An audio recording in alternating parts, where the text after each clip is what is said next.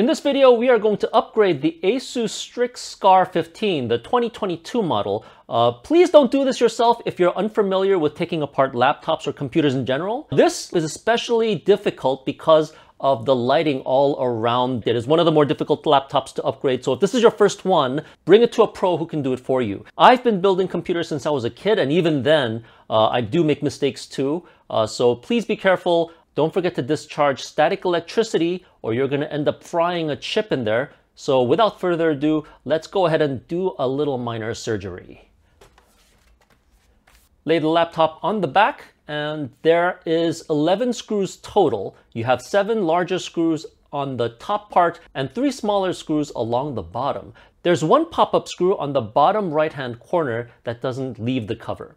You're going to need some tools. I use something like this to hold my screws in. It has little grooves so I can align the screw to, where it comes from. Get a good quality screwdriver. You're gonna need a Phillips head screw size 0, and you'll need something like a guitar pick to wedge open the cover.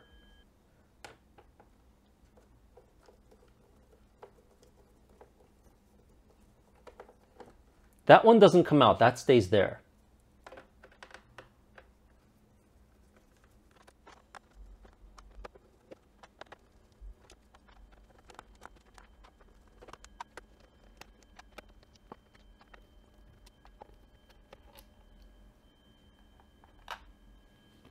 Caution, caution, here comes the really hard part. You're going to need a guitar pick to wedge open the cover all the way around, but you can't remove this because the cover is connected to 2 wires for the lighting on this cover. Wedge it up, but don't remove the cover.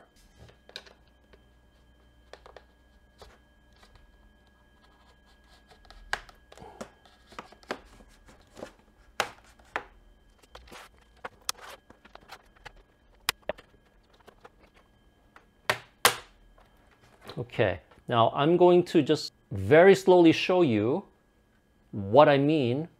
You see these 2 white cables? It's connected here and here.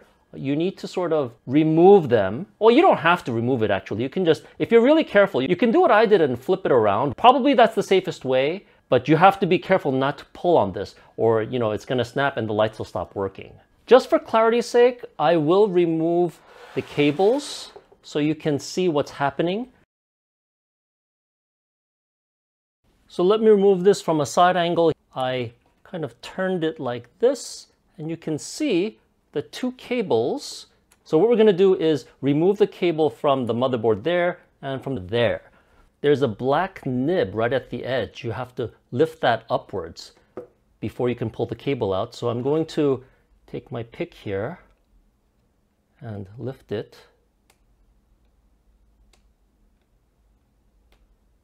Up like this, and then you can use this blue tab and pull out the cable. Same thing with the second one. We're going to lift up the black tab upwards. I'm going to use my fingernail this time, and we can pull out the blue nib. And now that the 2 cables are free, we can remove the lid from the scene. So here's an overview of the innards. There are 2 memory slots here and here. They're dual-channel DDR5 4800 MHz SODIMMs that top out at 64 GB. There are 2 SSD slots for storage here and here. They're gumstick-sized M.2's PCIe Gen 4x4 NVMe's. And finally, the battery is a 90 Wh/hour 4-cell lithium-ion. If you stick the second SSD into the slot, I'm going to cover up the screw that's holding in the battery. Let me tell you about the battery first. There are 4 screws, 1, 2, 3, and 4, and you have a cable connecting it to the motherboard. To remove the cable, you have to push the silver part upwards, like that, and that lets you unseat the white cable off those pins here. Once you replace the battery, you can seat this white part into those pins. And then you can push the silver part back down to keep this in place.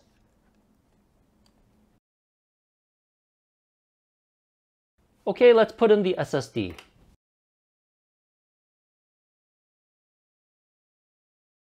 Just insert it, and it kind of pops up, so you're gonna have to hold it down while you put the screw back in.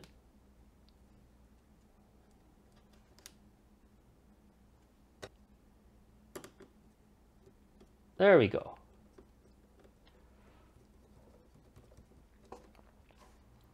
So the SSD is now installed.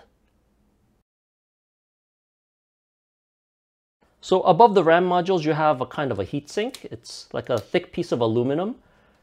And you remove it by pulling these silver things on the side outwards. Just pops right up, and you remove the RAM. And the opposite, when you want to put it in, just stick it in. And you push it down, and the silver parts should click into place. You finish by applying the heatsink back on.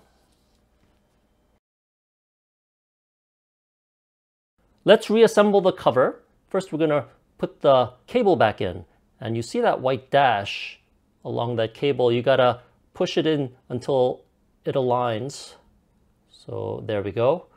And we flip the black flippy thing back down to lock it in place. So now it's locked in place.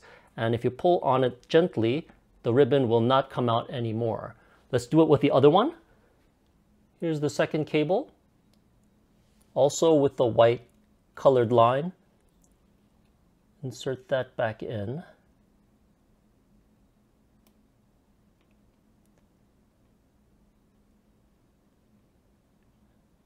When it's done, we flip that black tab back down. I'm going to use a guitar pick this time. Maybe it's easier to see.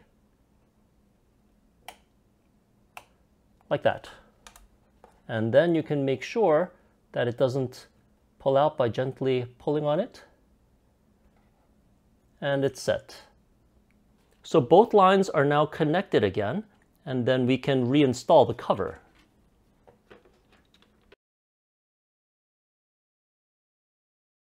We're not done yet. Don't screw anything in until we've checked to make sure the SSD is in there correctly, as well as the two lighting cables. So I'm going to push the cover in without screwing it yet. So then turn it around and let's turn this bad boy on.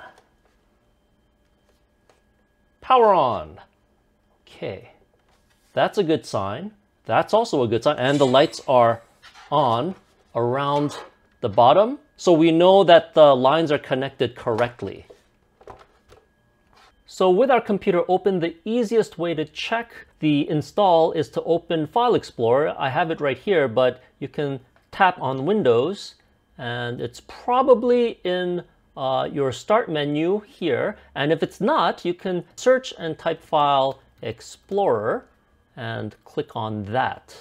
So over here you can see, yay, our SSD has been installed and it looks healthy. Now, if you can't see that, go to your Windows again, right click this time and select Disk Management. Tap that and it'll show you all of your installed drives. Chances are that your drive has to be formatted if you don't see it. Right now it's healthy and it's a fine partition.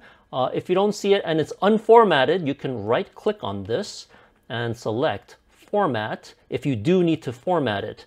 And you can make your label there. File system, leave as NTFS, and default, it's fine. I'm not going to format it, so I'm going to cancel out. But this is how you can check to see that your drive has been installed.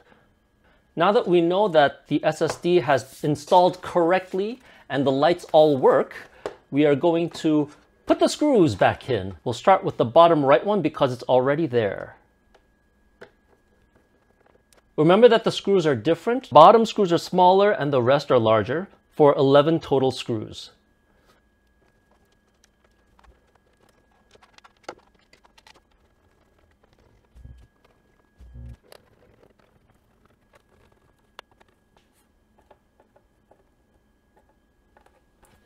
That is how you upgrade an Asus Strix Scar 15 2022.